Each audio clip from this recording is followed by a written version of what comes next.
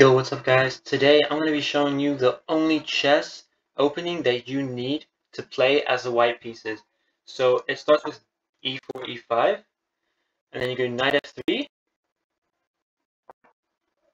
knight f3, knight c6, and d4. This is called the Scotch game. Now, this is a threat, yes, to take the pawn, but what black usually does is take, and you take it with the knight, and they can't take, because it's a bad move. They're just activating a queen, you're centralized, you have the whole center to yourself for now. They can't play d5. So one of the moves is queen f6, attacking your queen. So usually in this position, you would like slide the queen over, which is the correct move. And this is how I like to play the Scotch game, because this pawn is under attack. It's going to be pretty hard to defend it. Pushing it is going to weaken the dark squares, which is really nice for future infiltration.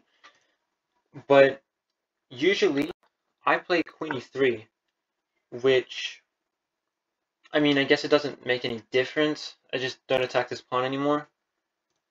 Just the thing is, you don't want to trade because it activates their knight, and now they have more development than you, and you're not even that much better anymore.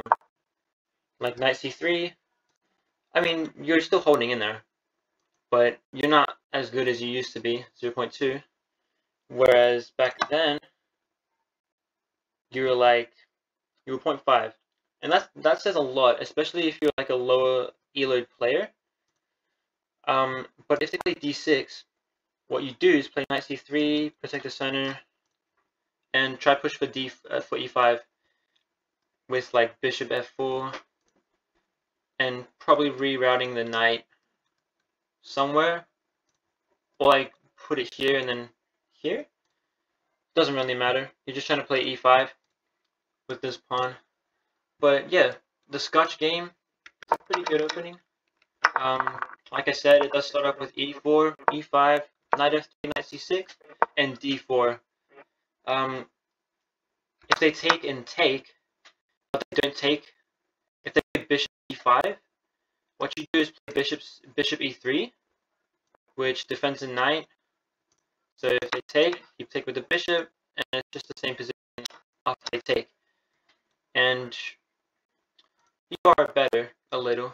You have a slight advantage. They have to like develop, but not with the knight. Maybe the queen would be better for a queen trade.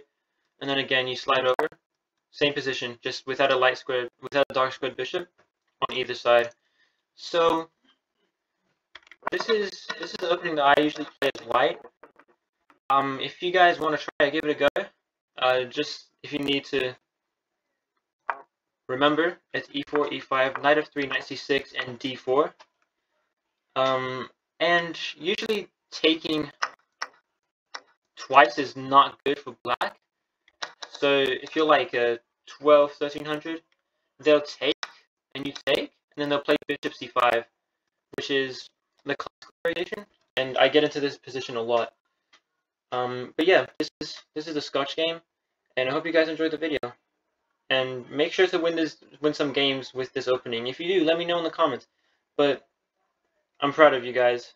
Thank you so much for all the support. I appreciate it, and I'll see you in the next video.